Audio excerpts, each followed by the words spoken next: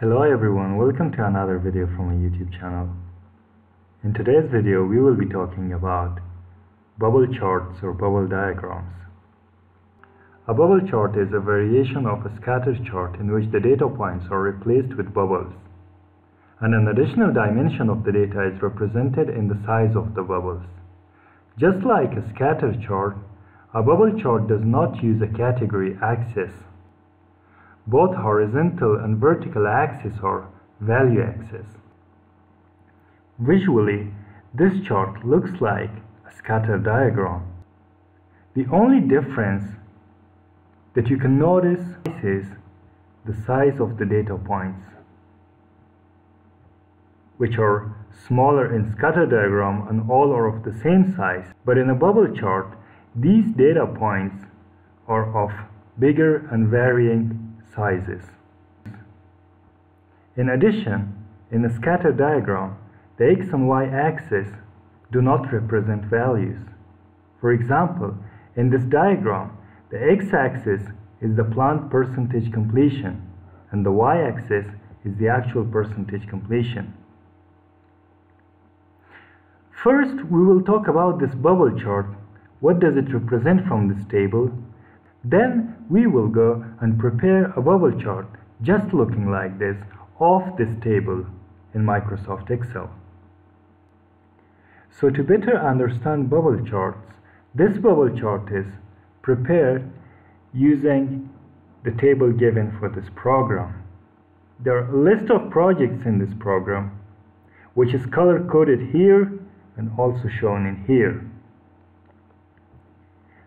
This specific bubble chart is for the percentage completion, actual completion, and scheduled performance index of each project. So you as a project manager or you as the top management can decide on the projects in your program.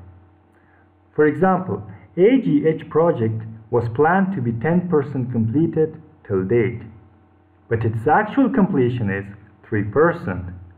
So the scheduled performance index will be 0.3. So as you can see, project AGH here and the data point, it was planned, the planned completion was 10%, which will come in here. The actual completion is 3%, which comes somewhere here, and its SPI is 0.3. So a bubble chart represents the data in 3 dimensions. You can see the planned completion, you can see the actual completion, and you can see the SPI. The same chart could be generated from the cost point of view. We have the budget, we have the actual cost, and we have the CPI. For example, the horizontal axis will be our actual cost. The vertical axis or the y-axis will be our total budget of the project, and the SPI will be size of the bubble. So this is how bubble charts help you in project and program management. And even some bigger companies use it for its portfolio management. You can see all your program or you can see all your portfolio at a glance, and you can decide about projects very easily through the data and information given in a bubble chart. Now let's go step by step. How do we create bubble charts using Microsoft Excel? In order to create a bubble chart using Microsoft Excel, to select your data. For example, I want to see my planned percentage completion, my actual percentage completion, and my scheduled performance index. So I'm selecting only these 3 columns. From here, we go to Insert, to Other Charts, and in here we have Bubble Charts. We will select the bubble chart. A diagram like this appears.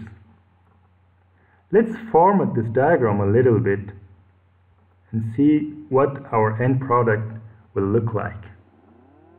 For example, the x-axis is from -20% up to 120%. We want to keep this range from 0% up to 100%. So in order to do that, you right click on the axis, format axis, you go to the axis options. Our minimum, which was minus 20% or minus 0.2, we will set this to 0. Our maximum will be 1, which will be 100%. So we will close this. As you can see, it's from 0 to 100%. On the vertical axis, as you can see, the difference between each line is 10%, while in here it's 20%, which looks less polluted. So we will change this range to 20% as well. Right click on the axis, format axis, we will come in axis options. To minor and major units, we will change it to 20% or 0.2. The minor will be changed to 20 as well, and we will close this. As you can see now, I'm leaving this minus 20% because this part of the bubble will not appear if I take it from 0%. Now let's delete this series name. Let's color code our bubbles. For example, this bubble is for the project 0.3, project number 1, AGH project. So I will go in format, I will give the same color as it's given to AGH project in here. For BLM project with 0.90, this project, the color is green, some greenish thing. I will pick that color for this one too. For CCS project, which is 0.42, let's see which project, this project, we will select the color as. For DIA project, which is 0.69, which is this project, the color is, I'm not good with colors, so it's a greenish color. I will pick the color, I don't know what, it's lime or whatever. And for ELM project 0.87, the color is given as red. We'll color it in red, and this project we will color it in yellow. So next we have the x-axis, which has one part of the percentage completion, y-axis another part. In order to show the size of each bubble in here will be the SPI. Right click on the bubble, go to add data labels. It will show the percentage, but if you click on the right click on the percentage and format data labels, you will select the bubble size from here. You will delete the Y value. From here you can change the label position. For example, they are on the right now. If you go to the left, they will go to the left. If you want it in center, they will show it in center. We'll prefer this right one, so this is done too. And we will name both our horizontal and vertical axis in order that it's clear for the team to show which part is the planned percentage completion, which part is the actual percentage completion. In here, go to layout, axis titles, primary horizontal axis title, title below axis. So as you can see here, for example, AGH project, the percentage completion, the planned was 10%. So in here, as you can see, it's in 10%. So this axis is planned completion. This in percent.